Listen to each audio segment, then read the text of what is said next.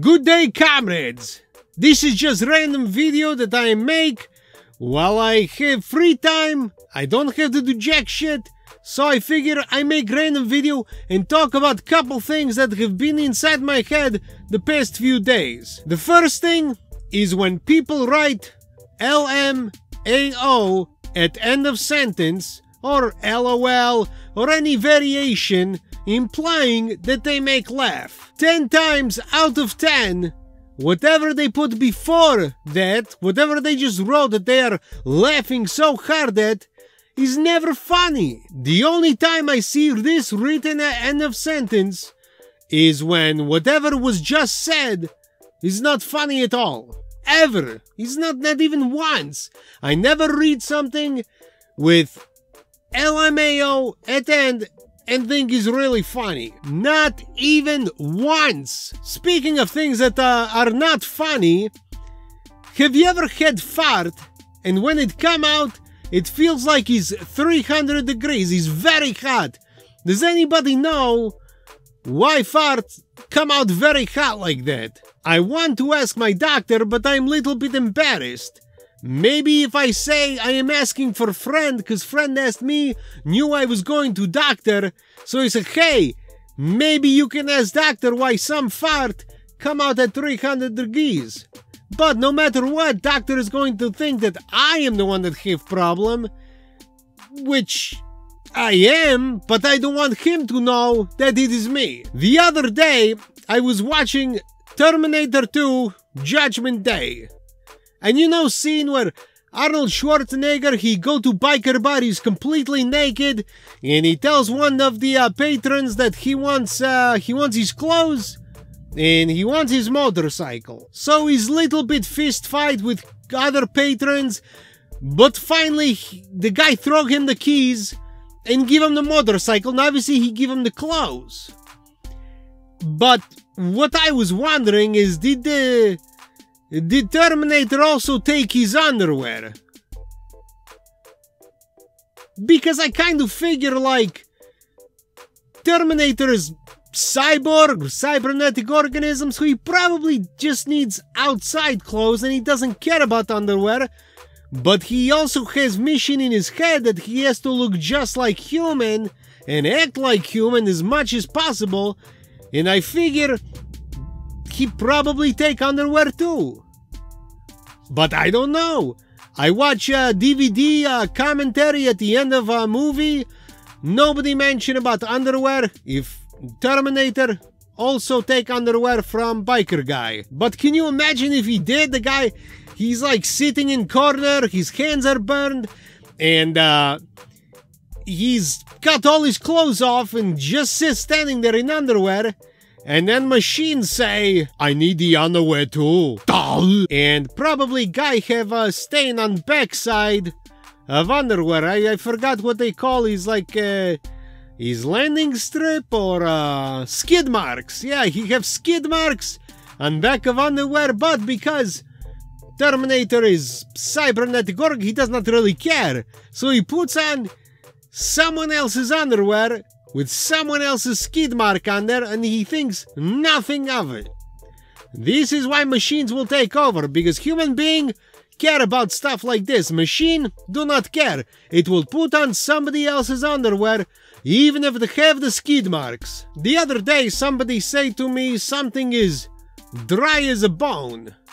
And I'm thinking, with like inside of bodies, so much blood and so much water, that there is no way bone inside can be dry. Of course, they could be talking about the bone that has been sitting outside for a long time, and it hasn't been raining, like here in Arizona, everything is dry.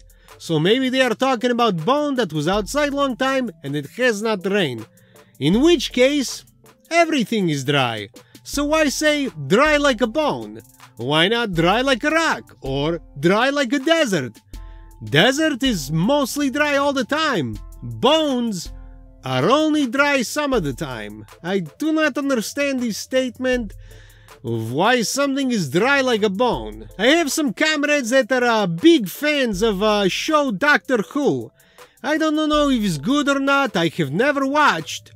but I have brilliant idea for show called Doctor Who Gives a Shit. And basically what show is about is you have comrade who travel through time and space and alternate reality and universes, and he go and help other comrades out. Although he is mostly incompetent, and the help that he does provide usually causes more trouble and doesn't solve any problems. But at the end of every show, somehow they all manage to get out of trouble, get out of problem they have, and Doctor Who Gives a Shit always tries to take credit for everything coming out okay. And then everybody point out, hey, you're fucking useless. And then he say, oh, who gives a shit? I think it would be a very good show. I would watch.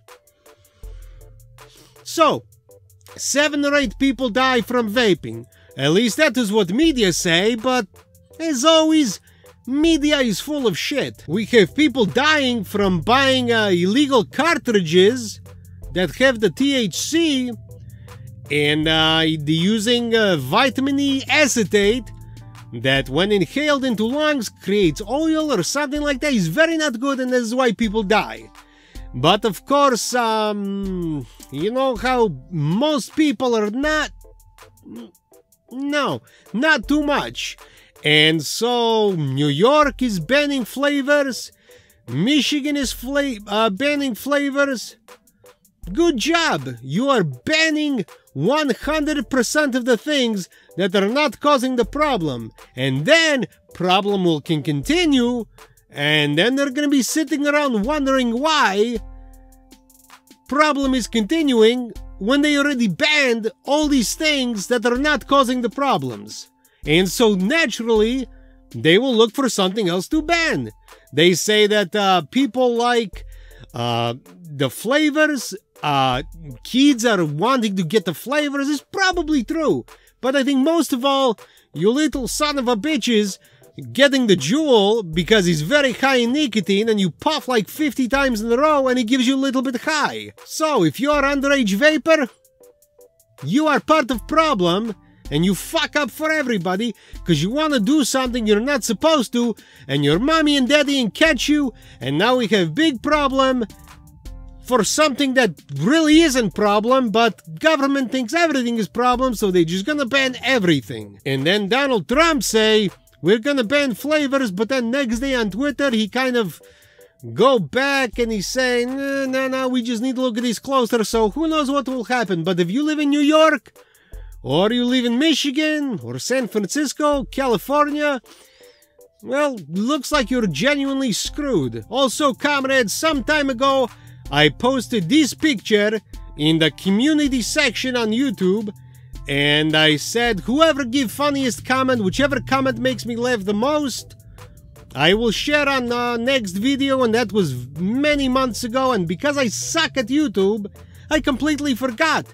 But I remember. And I looked through all the comments, I read all comments, and the one that made me laugh the most is this one. It was by Cursed Content, and he said, when you're taking a shit but realize you're out of toilet paper, so you gotta get creative. That made me laugh pretty good. I'm not laughing now because it was many months ago and I left plenty of it, but that was the funniest comment that I saw at that time. So, Cursed Content, thank you very much for the laugh. So, comrades, that is all I have on my mind for now. I hope you enjoy video and thank you for allowing me to waste your time. I will hopefully post another video very soon. In the meantime, check out some of my other videos that I have made and have a great day.